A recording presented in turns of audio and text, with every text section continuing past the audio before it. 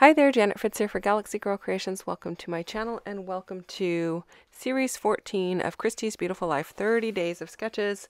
Today's sketch is from Jessica Fenn Hill and it's got a lot of mixed media in the background, so I'm doing a bunch of mixed media, which is kind of making up for yesterday, which was Mixed Media Mayhem Day, and I did not participate because when I was working on all of my stuff for 30 days, I totally blanked that was a mixed media day. So you're getting your mixed media today from me. So I'm kind of just using a bunch of paint, not kind of, I am just using a bunch of paint from Dilutions. The red is Postbox Red and the turquoise is a very good question. Vibrant turquoise. Well, that couldn't have been any more difficult. Anyway, yeah, vibrant turquoise. And these paints don't come like this anymore. They come in a little bottle. These are really old. I've had them for a long time, and I love them in the pots, but I just keep refreshing them with a little bit of water because they do start to get a little on the thick side, but I don't use them all that often, so I want to make sure I keep them nice and hydrated so that I have them when it is time to work with them. So now I have pulled out some Nouveau embellishment mousse. Oh, I'm so sorry for that squeak. That was my computer. I just slid it across my desk. And anyway, I am using some Coastal Surf, which is the blue color, and some red leather, which is actually Nouveau expanding mousse. I've never gotten it to expand any further than any of the other mousses, but I've only tried like once or twice. So I prefer to apply them in this manner versus like through a stencil where they're thick and then they would expand. They're also a lot drier in the tubs this way. I just rehydrate a little bit with a spray of water and then rub my paintbrush over them. And then I am just dabbing it over this feather stencil, this feather die cut. This is a set of 4 die cuts from Spellbinders. You can see the turquoise sitting there right above the little jar of Nouveau mousse. And I just ran them through my die cut machine. I have a Sizzix switch and I just ran them through with some plain white cardstock, and then I am dabbing through. Now my first swatch I kind of brushed it on, and then I realized my brush marks were going to be expanding way past where I wanted them to expand to, and then I wasn't going to be able to put very many layers on, and I wanted to make sure I was able to get several layers of this on. So I am going to just be dabbing it now so that you kind of get the more of the inside than the outside. And the 2 photos that I have are of the oldest of the 3 kids that I take care of, and this is at a local family-owned farm, and on the side of their barn they've got these wings in 2 different sizes, and so I just snapped pictures of her the day we were there playing. It's a farm. It's also got all kinds of other activities for them to do, like playhouses and teeter-totters and jungle gyms and all that kind of stuff. And so I am just taking a picture of her, and she's just being cute, and there's no other real big reason for this particular layout other than it's really cute and she was having a fun day that day. And so, I mean, not that most of her days are pretty fun anyway, but I went ahead and just took the picture and thought it'd be fun to go ahead and document it. Now, I did use some of that red leather mousse over the turquoise area in the bottom right hand corner.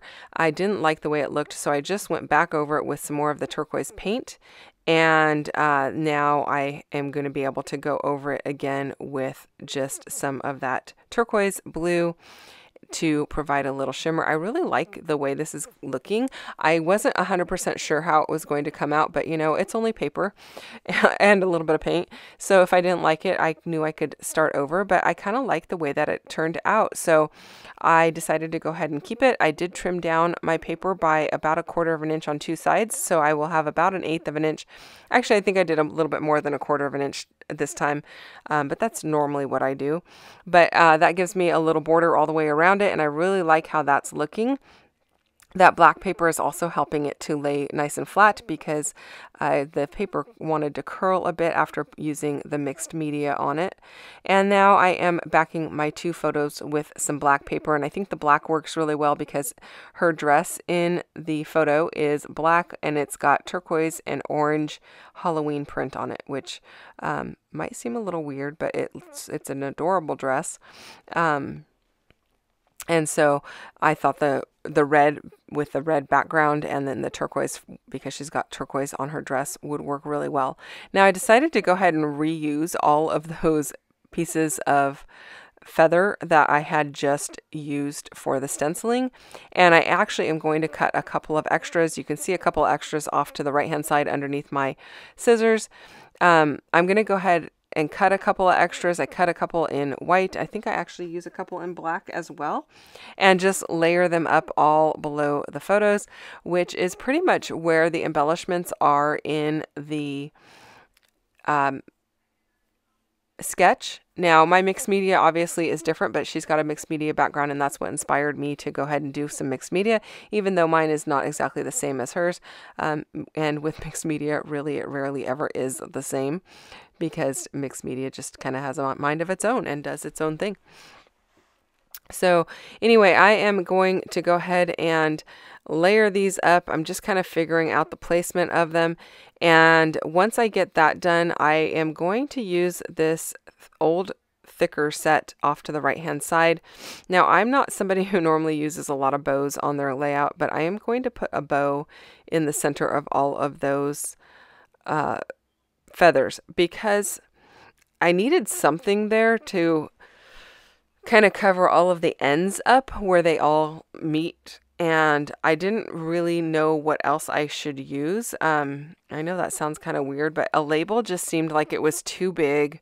Even like a decorative brackety type of a label just seemed too bulky, and I didn't really have anything that I thought worked really well as far as fiber.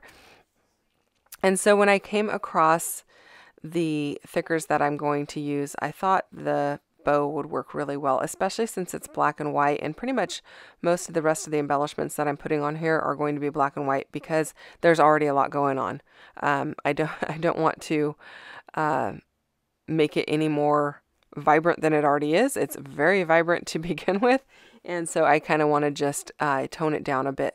Now I thought I'd use that Celebrate Today just because it's just you know, a random day, but I end up just using this piece that says Happiness. I think the black and white is better because it draws your eye across the page more because it's different than the background. The turquoise was too much like the background, blended too far in, and just didn't really add to the layout. So the black and white really kind of just tones everything down and gives your eye a place to rest because, again, there's a lot going on.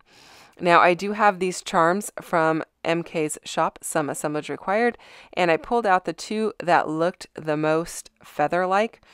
I actually had a pack that was, I think, a mix of feathers and leaves, or one was feathers and one was leaves, and they're 2 different packs and they've kind of gotten mixed up. These normally come in the monthly box from her shop, and not this particular set. Well, these did come from the monthly box, but you don't get the same set every month. You get different charms each month.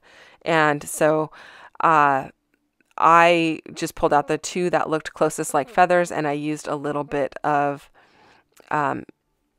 thread, and I just strung them on that and hung them from the bow, and I think it looks really cute. You'll see that in the close-ups. And that is it, you guys. Don't forget to check out everyone else who is playing along with 30 Days of Sketches. The playlist is down below for you. I will include links to the products that I used if they are available down below for you as well. And that is pretty much all I have. If you have questions or comments, you can leave those down below and I will get back to you as quickly as I can. Hit that thumbs up if you enjoyed this video, and if you're not already subscribed, I would love for you to subscribe to my channel as well, and come back and see me again tomorrow. I will be here with another video for you. Thanks so much for watching, and I'll see you soon. Bye-bye.